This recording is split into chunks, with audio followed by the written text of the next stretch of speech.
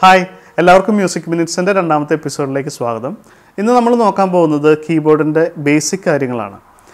അതിൽ നമുക്ക് എല്ലാ നോട്ട്സിൻ്റെയും പേരുകൾ പഠിക്കണം, എല്ലാ കീസിൻ്റെയും പേരുകൾ പഠിക്കണം, കീബോർഡിൽ എത്ര കീസ് ഉണ്ടെന്ന് നോക്കണം, അതുപോലെ നമ്മുടെ ഫിംഗേഴ്സ് വെക്കേണ്ട ഒരു രീതിയുണ്ട് കേസിൽ, അതുപോലെ കീബോർഡിൻ്റെ മുന്നിലിരിക്കേണ്ട ഒരു പൊസിഷനുണ്ട്, കൂടാതെ നമ്മുടെ ഫിംഗേഴ്സ് എല്ലാം ഡിസിപ്ലിൻഡായിട്ട് വായിക്കാനായിട്ട് ഒരു ഫിംഗർ എക്സസൈസും കൂടെ ഉണ്ട്. അപ്പോൾ നമുക്ക് ഇത്തരം കാര്യങ്ങളെല്ലാം പരിശോധിക്കാം. നമുക്ക് നേരെ കീബോർഡിലേക്ക് കിടക്കാം. കീബോർഡിലിരിക്കേണ്ട ഒരു പൊസിഷനാണ് ഈ പിക്ചറിലുള്ളത്. അതായത് നിവർന്നാണ് കീബോർഡിൻ്റെ മുന്നിലിരിക്കേണ്ടത്. കൂടാതെ നമ്മുടെ കൈകളെല്ലാം ഈ പൊസിഷനിൽ വെച്ചിട്ട് നമ്മുടെ റൈറ്റ് ലെഗ് കുറച്ച് മുന്നിലേക്കും ലെഫ്റ്റ് ലെഗ് കുറച്ച് പുറകിലോട്ടായിട്ടാണ് ഈ ചിത്രത്തിൽ കാണുന്ന പോലെയാണ് ഇരിക്കേണ്ടത്. നമ്മൾ റൈറ്റ് ലെഗ് എന്തിനാണ് മുന്നിലേക്ക് വെക്കുന്നതെന്ന് ചോദിച്ചു കഴിഞ്ഞാൽ നമുക്ക് കുറച്ച് പെഡലുകളുണ്ടായിരിക്കും കീബോർഡിൽ കണക്ട് ചെയ്യാനായിട്ട്. സസ്റ്റൈൻ പെഡലോ വോളിയം പെഡലോ ഒക്കെ ഉണ്ടായിരിക്കും. ഇപ്പോൾ ഇതൊക്കെ കൺട്രോൾ ചെയ്യാനായിട്ടാണ് നമ്മൾ റൈറ്റ് ലെഗ് മുന്നിലേക്ക് വെച്ചിട്ട് നിവർന്ന് കീബോർഡിൻ്റെ മുന്നിലിരിക്കണം എന്ന് പറയുന്നത്. അപ്പോൾ ഇതാണ് നമ്മുടെ കീബോർഡ്. നിങ്ങളിതിൽ ശ്രദ്ധിച്ചാൽ കാണും, ഇതിനകത്ത് വൈറ്റ് കീസും ഉണ്ട്, അതുപോലെ തന്നെ ബ്ലാക്ക് കീസും ഉണ്ട്. ആദ്യം തന്നെ നമുക്ക് എല്ലാ വൈറ്റ് കീസിൻ്റെയും പേരുകൾ പഠിക്കാം. നിങ്ങൾ ആദ്യം തന്നെ ബ്ലാക്ക് കീസ് ശ്രദ്ധിക്കുക. അത് അറേഞ്ച് ചെയ്തിരിക്കുന്നത് 2, 3, 2, 3, 2, 3 അങ്ങനെയാണ് എല്ലാ ബ്ലാക്ക് കീസും അറേഞ്ച് ചെയ്തിരിക്കുന്നത്. അപ്പോൾ ഈ 2 ബ്ലാക്ക് കീയുടെ തൊട്ട് താഴെ, അതായത് ലെഫ്റ്റിൽ വരുന്ന കീ ആണ് കീബോർഡിലെ ആദ്യത്തെ നോട്ട്, അതായത് സി. അതിൻ്റെ തൊട്ടടുത്ത് വരുന്ന നോട്ടാണ് ഡി, രണ്ടാമത്തെ നോട്ട്, ഇ മൂന്നാമത്തെ നോട്ട്, എഫ് നാലാമത്തെ നോട്ട്, ജി അഞ്ചാമത്തെ നോട്ട്, എ ആറാമത്തെ നോട്ട്, ബി ഏഴാമത്തെ നോട്ട്. ഇതാണ് 7 സ്വരങ്ങൾ. 7 സ്വരങ്ങൾ western മ്യൂസിക്കിലുള്ള 7 സ്വരങ്ങളാണ് C, D, E, F, G, A, B. ഇത് ക്ലാസിക്കലിൽ വരുമ്പോൾ, കർണാട്ടിക് മ്യൂസിക്കാണ് നമുക്ക് കൂടുതൽ പരിചയം. ക്ലാസിക്കലിൽ വരുമ്പോൾ ഇത് ആദ്യത്തെ നോട്ട് സ, രി, ഗ, മ, പ, ദ, നി. അപ്പോൾ ഷഡ്ജം, ഋഷഭം, ഗാന്ധാരം, മധ്യമം, പഞ്ചമം, ദൈവതം, നിഷാദം. ഇതിൻ്റെ ഷോർട്ട് ഫോമാണ് സ, രി, ഗ, മ, പ, ദ, നി എന്ന് പറയുന്ന നോട്ടുകൾ. ഇനി നമുക്ക് ശ്രദ്ധിക്കാം, ഈ 2 ബ്ലാക്ക് കീ പോലെ തന്നെ ഇവിടെ ഉണ്ട് 2 ബ്ലാക്ക് കീ ഇല്ലേ? അപ്പോൾ അതിൻ്റെ ലെഫ്റ്റിൽ വരുന്ന നോട്ട് സി ആയിരിക്കും. എല്ലാ 2 ബ്ലാക്ക് കീയുടെ ലെഫ്റ്റിൽ വരുന്ന നോട്ടുകളും സി ആയിരിക്കും. എങ്ങനെയാണത്? അപ്പോൾ ഈ സിയുടെ ഹൈ പിച്ചിലുള്ള നോട്ടാണ് ഇവിടുത്തെ സി അല്ലേ? സെയിം നോട്ടാണ്, പക്ഷേ പിച്ച് വ്യത്യാസമുണ്ട്. അതുപോലെ ഈ സിയുടെ തന്നെ ഹൈ പിച്ചിലുള്ള നോട്ടാണ് ഇവിടെ. അതുപോലെ ലാസ്റ്റ് നോട്ടും അത് തന്നെയാണ്, സി തന്നെയാണ് ഹൈ പിച്ചിലുള്ള നോട്ട്. ഇപ്പോൾ ഇവിടുത്തെ ബ്ലാക്ക് കീയുടെ ലെഫ്റ്റിൽ കാണുന്ന നോട്ട് ശ്രദ്ധിക്കാം, സി, ഏറ്റവും താഴെയുള്ള സി.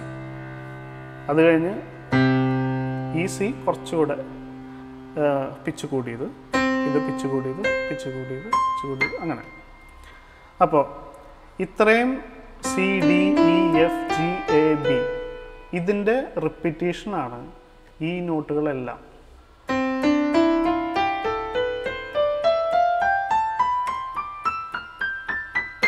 ഈ നോട്ടുകളെല്ലാം ഈ 7 നോട്ട്സിൻ്റെ റിപ്പീറ്റേഷനാണ്. ഹൈ പിച്ചിലുള്ള നോട്ടുകൾ ഇവിടെയും ലോ പിച്ചിലുള്ള നോട്ടുകൾ ലെഫ്റ്റ് സൈഡിലായിട്ടാണ് അറേഞ്ച് ചെയ്തിരിക്കുന്നത്.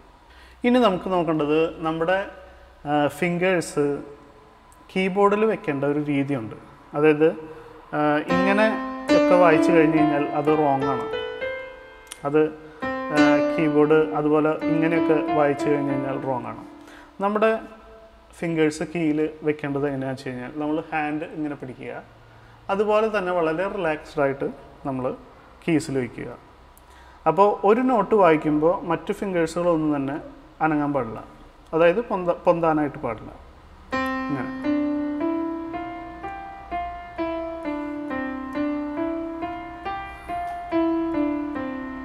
ഉണ്ടോ? അപ്പോൾ വളരെ ഡിസിപ്ലിൻഡ് ആയിട്ടാണ് ഈ കീബോർഡ് വായിക്കേണ്ടത്, വളരെ റിലാക്സ്ഡ് ആയിട്ടാണ് കീബോർഡ് വായിക്കേണ്ടത്. നമ്മളധികം ബലം ഫിംഗേഴ്സുകൾക്ക് കൊടുക്കാൻ പാടില്ല.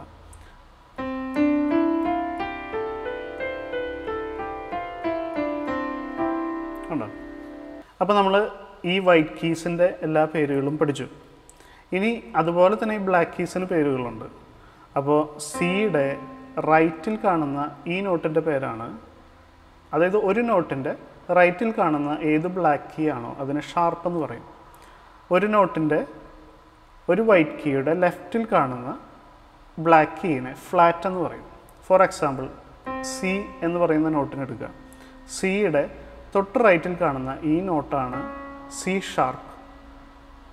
അപ്പോൾ ഡിയുടെ ലെഫ്റ്റിൽ കാണുന്ന അതേ നോട്ടിനെ നമ്മൾ ഡി ഫ്ലാറ്റ് എന്ന് വിളിക്കണം. ഇതിന് രണ്ട് പേരുകളുണ്ട്.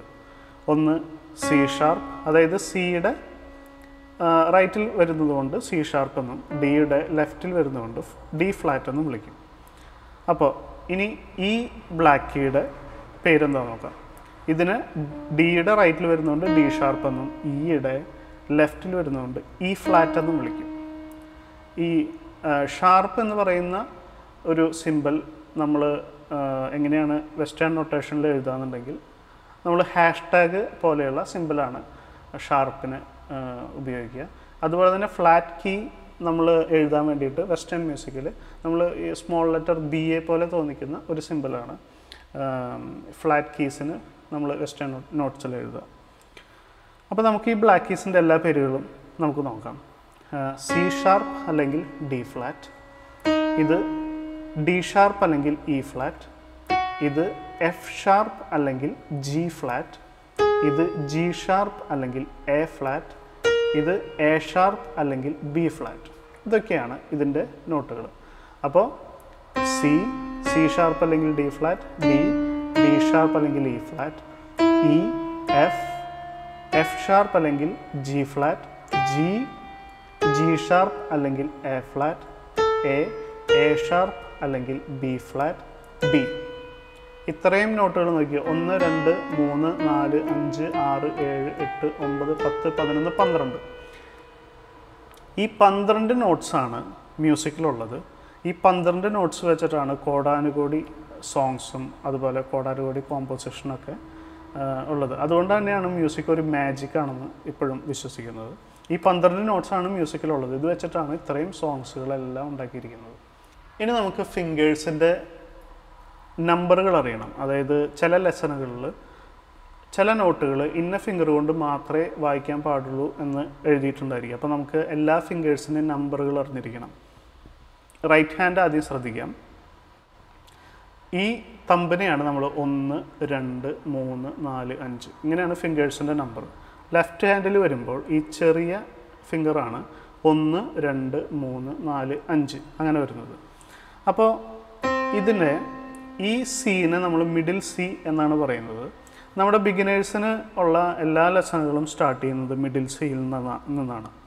അപ്പോൾ നമ്മുടെ റൈറ്റ് ഹാൻഡ് എപ്പോഴും വെക്കേണ്ടത് സിയിലാണ്. ഇങ്ങനെയാണ് പൊസിഷൻ. അതായത് ഒന്നാമത്തെ ഫിംഗർ, അതായത് തമ്പ് സി നോട്ടിൽ വരുന്ന രീതിയിൽ വേണം റൈറ്റ് ഹാൻഡ് വയ്ക്കാൻ. അതുപോലെ ലെഫ്റ്റ് ഹാൻഡ് എവിടെ വയ്ക്കണം? ലെഫ്റ്റ് ഹാൻഡ് വെക്കേണ്ടത് ഇവിടെ ഒരു സി ഉണ്ടല്ലോ, ഈ സി. അപ്പോൾ ലെഫ്റ്റ് ഹാൻഡിൽ ആദ്യത്തെ, അതായത് ഒന്നാമത്തെ നമ്പർ ഇതാണ്, ചെറുത്. അപ്പോൾ നമ്മൾ ഇവിടുത്തെ സിയിൽ ഇങ്ങനെ വയ്ക്കുക. ഇങ്ങനെയാണ് ഒരു കീബോർഡിൻ്റെ ഫിംഗറിങ് പൊസിഷൻ. അത് വളരെ നീറ്റായിട്ട് തന്നെ വെക്കണം. ഇങ്ങനെയൊന്നും വെക്കരുത്. വളരെ നീറ്റായിട്ട് ഡിസിപ്ലിൻഡ് ആയിട്ട് വേണം കീബോർഡ് വായിക്കാനായിട്ട്. ഇനി നമുക്ക് ആദ്യത്തെ ഫിംഗർ എക്സസൈസ് നോക്കാം. അതായത് നമുക്ക് ആദ്യം ഫിംഗേഴ്സ് ഡിസിപ്ലിൻഡ് ആയിട്ട് വായിക്കാനൊക്കെ കുറച്ച് ബുദ്ധിമുട്ടുണ്ടായിരിക്കും. അപ്പോൾ അതൊക്കെ ഒന്ന് ക്ലിയർ ആവാൻ വേണ്ടിയിട്ടാണ് നമുക്ക് ഈ എക്സസൈസ് ഉള്ളത്. ഇതൊരു 10-20 പ്രാവശ്യമെങ്കിലും പ്രാക്ടീസ് ചെയ്താലേ നമുക്ക് തുടർന്നുള്ള ഭാഗങ്ങളൊക്കെ വായിക്കാൻ പറ്റുള്ളൂ.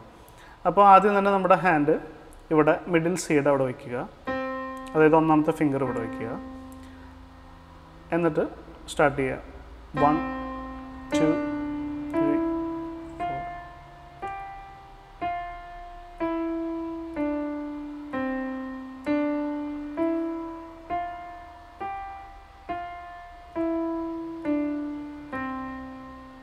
ഇതാണ് ആദ്യത്തെ നമ്മുടെ ഫിംഗർ എക്സസൈസ്.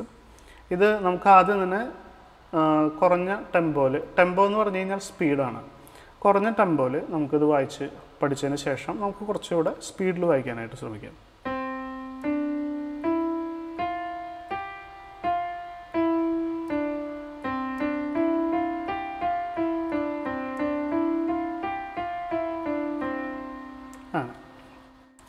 അതേ എക്സസൈസ് തന്നെ ലെഫ്റ്റ് ഹാൻഡ് കൊണ്ട് നമ്മൾ വായിക്കാനായിട്ട് ശ്രമിക്കണം. അപ്പോൾ നമ്മുടെ ആദ്യത്തെ ലെഫ്റ്റ് ഹാൻഡിൻ്റെ ഒന്നാമത്തെ നമ്പർ ഫിംഗർ ഈ സിയിൽ വയ്ക്കുക.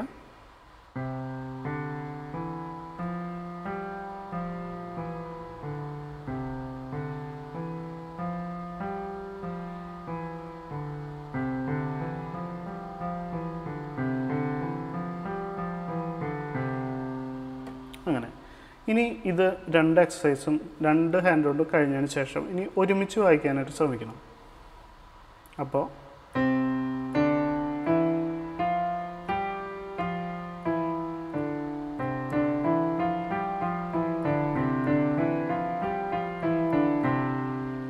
ഇതാണ് ആദ്യത്തെ ഫിംഗർ എക്സസൈസ്.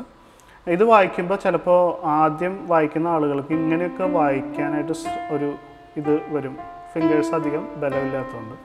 അപ്പോൾ നമ്മൾ ആദ്യം ഒക്കെ അങ്ങനെ പോയാലും നമ്മളത് തെറ്റാണെന്ന് മനസ്സിലാക്കിയിട്ട് നമ്മളത് ക്ലിയർ ചെയ്യാനായിട്ട് ശ്രമിക്കണം.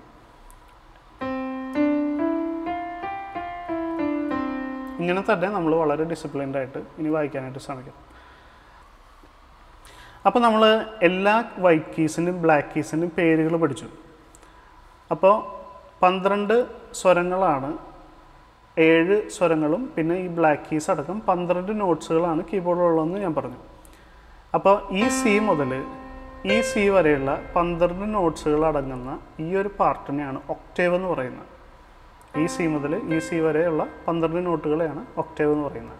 അപ്പോൾ ഈ സി മുതൽ ഈ സി വരെ വേറെ 12 നോട്ടുകളുണ്ട്. അപ്പോൾ അത് രണ്ടാമത്തെ ഒക്ടേവായി. ഇത് 5 ഒക്ടേവിൻ്റെ കീബോർഡാണ് അങ്ങനെ നോക്കുമ്പോൾ.